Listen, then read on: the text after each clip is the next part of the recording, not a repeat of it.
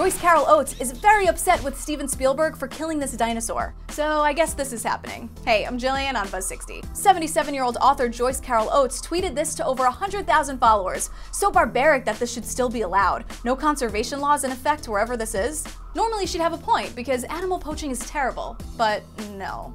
She was commenting on a tweet from Chris Tilley, who posted a picture of director Steven Spielberg on the set of his film Jurassic Park, posing with a fake triceratops. This is one of the oldest trolling tricks in the book.